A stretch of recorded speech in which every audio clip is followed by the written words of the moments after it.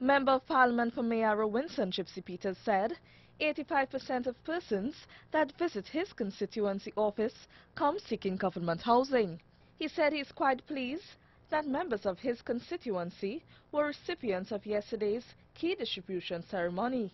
130 new persons have been added to the government list of new home owners. We are not just working south of the Caroni Bridge. I want to tell you that this place is far from there.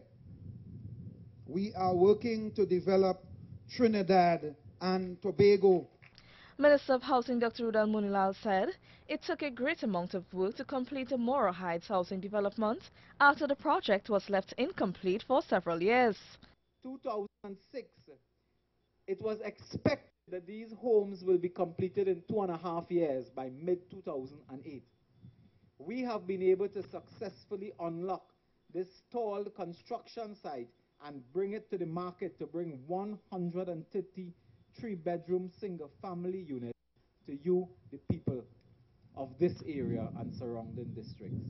The minister said 500 applicants will become new home owners through its random selection process next week. On Wednesday next week is a very special day for us on the 15th.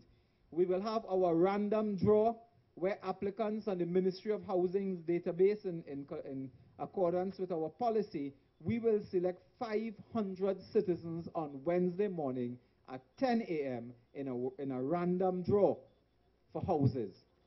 Government has promised to distribute 100 houses every week until the end of the year. Natalie Chrysostom Baraton, TV6 News.